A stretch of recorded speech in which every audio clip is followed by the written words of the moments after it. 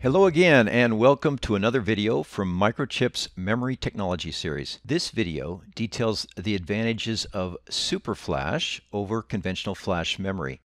We assume here that you've already watched our video that discusses and compares conventional flash and SuperFlash program, read, and erase operations. If you get confused by this video, just jump out and watch that video again or contact Microchip with your questions. Okay, let's get started. SuperFlash advantage number one is erase time.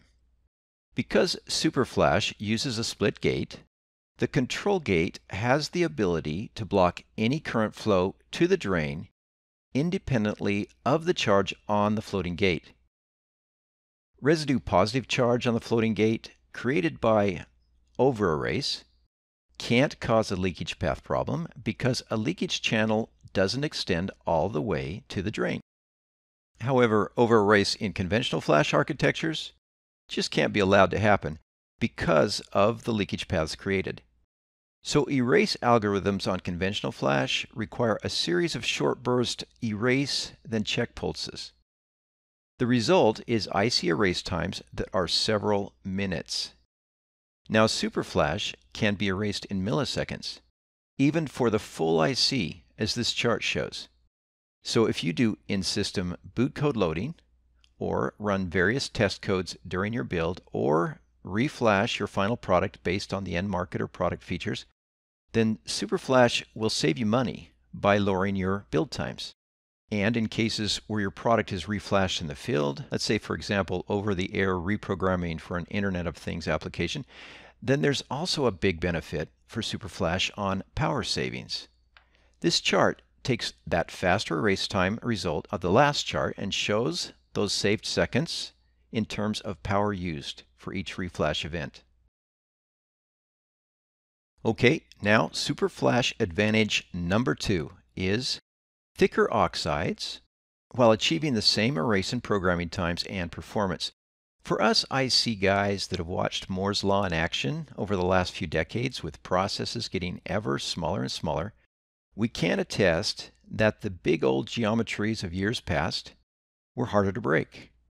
Common sense says that thicker oxides improve long-term reliability, and in non-volatile memories, one obvious result is thicker oxides means more program and erase cycles before the oxide ruptures or otherwise wears out. We can see why thicker oxides are possible with SuperFlash first in the erase process. Conventional flash pushes the trapped electrons into the substrate by setting the source, substrate, and drain to a high voltage and grounding the control gate. Pushing the trap electrons into the substrate across this whole gate area takes about 10 megavolts per centimeter. Now, as processes have shrunk and useful voltages on silicon have had to come down, this tunneling oxide under the floating gate has needed to become thinner and thinner to support this high megavolt per centimeter number.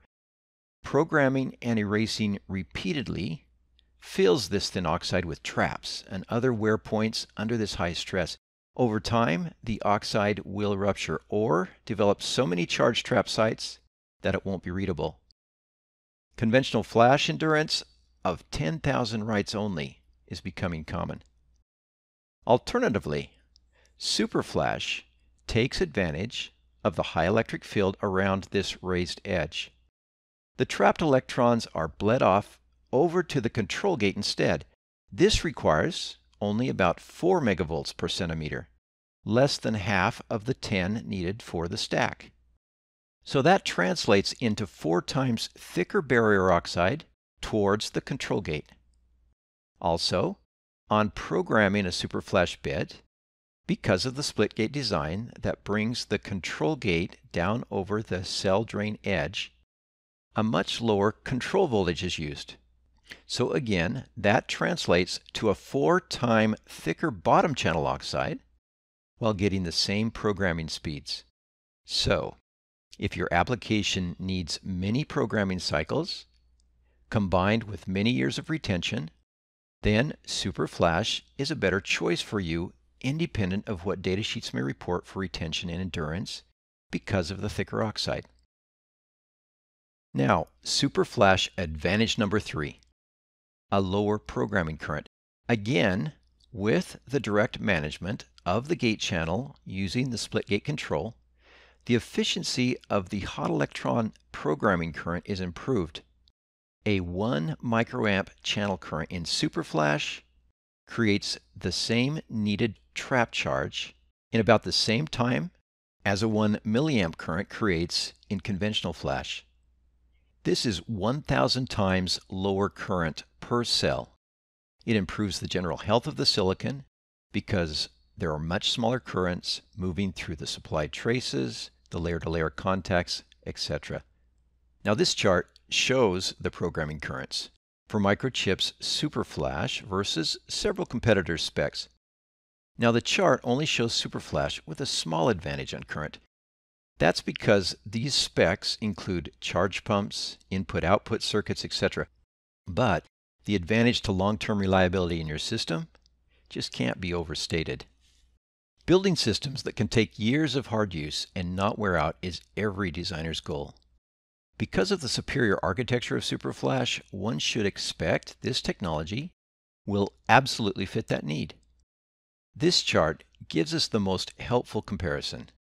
Sorry it's not the best graphic, but this section here shows the first erase cycle for both a SuperFlash flash sector of memory and a conventional flash sector of memory.